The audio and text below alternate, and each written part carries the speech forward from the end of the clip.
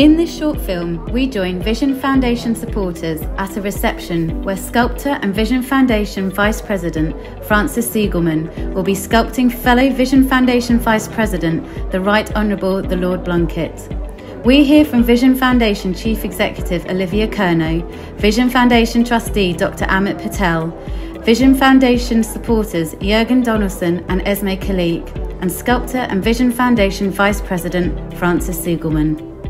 A couple of years ago, Frances very generously agreed to become a Vice President of the Vision Foundation. And through that role, she's used her incredible talent to raise awareness about a multitude of issues. She most recently sculpted our royal patron, the Countess of Wessex, which was a phenomenal opportunity. And tonight, she is sculpting one of our other Vice Presidents, Lord David Blunkett, who has, through his career, really changed people's expectations of what a visually impaired person can do, but also made a huge mark on society through his wider work as a politician. He's visually impaired himself. He knows the challenges. He's got the power to make people listen. For me, Lord Blunkett, if I think back to my childhood, was probably the most recognisable person who had a visual impairment. You know, the way in which he's led his life and really kind of gone above and beyond to really stand out and say this is what blind people can do when they're given the opportunity. Lord David Blunkett is an example to us all, really, that anything's possible.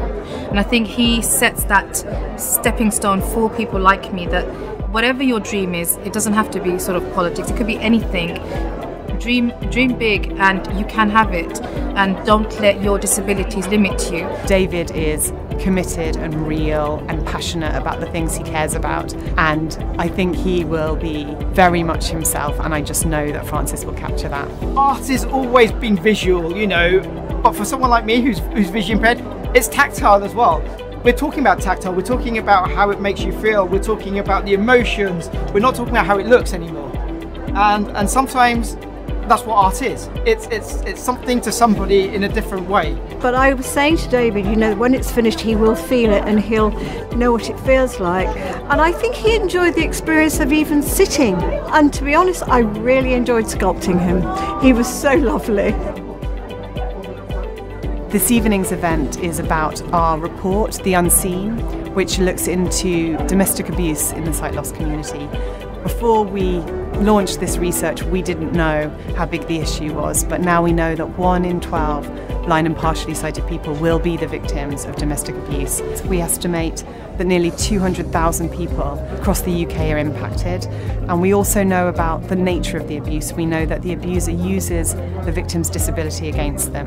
The report that the Vision Foundation have produced highlights just what goes on behind closed doors. The fact that there isn't help and the support and the services, there isn't a pathway, there isn't someone you can just pick up the phone to and say, I need help. Domestic abuse is just unbearable to think about.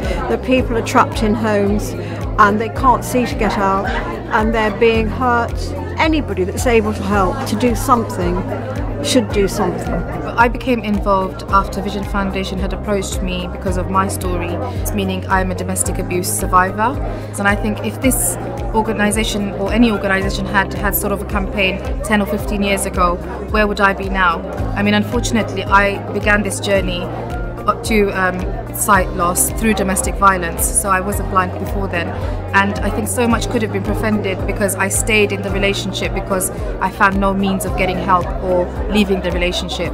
For us, the more we talk about it, the more it becomes mainstream and the more help and the support and the services will be available out there. Francis's artwork is phenomenal, just the scale of the scope, the different individuals that she's been able to connect with through her work. And so many of her projects, particularly those that are facing really hard issues, she's bringing ideas to life and she's immortalising people, but also forcing conversations that need to happen. There's nobody doing this, nobody's talking about how domestic violence affects people with vision loss or sight loss, so I think they're doing a fantastic job, and I think today is testament to that they've managed to get all these people together to really listen and take notice. Vision Foundation has been championing the rights of blind and partially sighted people for 100 years, and there have been huge strides in that time, but also there's so much more to do.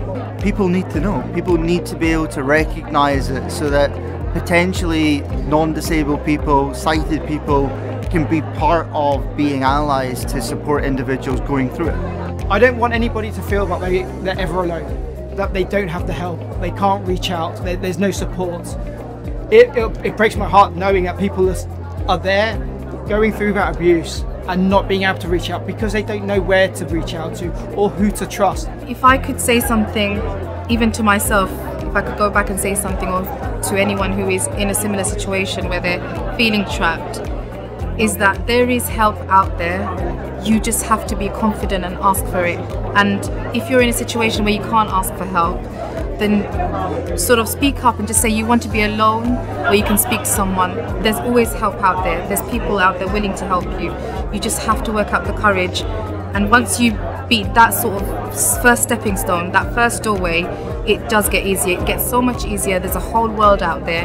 Everybody in the room here is here for a reason. And we all know they're here for a reason. Whether it be to network, to get better connections with other organisations, whatever it is, we know we're going to make a difference.